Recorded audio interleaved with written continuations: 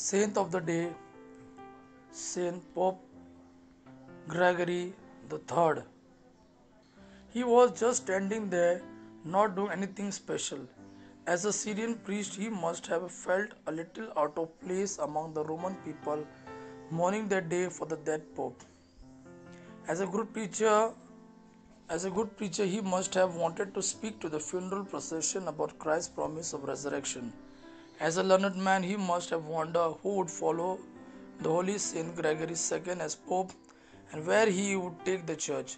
As a holy man, he must have been praying for Gregory II and for all the people around him to find their place after death in God's arm. But he was just one of the crowd. Not to God and not to the people who recognized the well known holy man in their midst. Right in the middle of the funeral procession, they singled him out. They swept him away and clamored for him to be named the next bishop of Rome.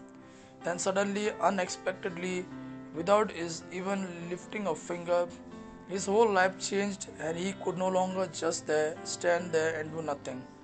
After he was proclaimed Pope Gregory III, Emperor Leo III attacked the veneration of holy images. Because Leo III thought the honor to pay to Jesus, Mary, and the saints by keeping statues and icons was idolatry. He condemned them and wanted them destroyed. Gregory III didn't just stand there but immediately sent a letter to Leo III.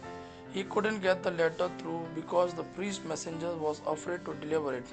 So instead, Gregory called a synod that approved strong measures against anyone who tried to destroy images of Jesus, Mary, or the saints. Gregory took a stand and Leo III apparently thought the only way to move him was through physical force. So Leo sent ships to kidnap Gregory and bring him to Constantinople. Many people in Rome must have tried to get Gregory to move, but he just stood there, and at once God intervened. A storm destroyed Leo's ship. The only thing Leo could do was capture some of the papal lands.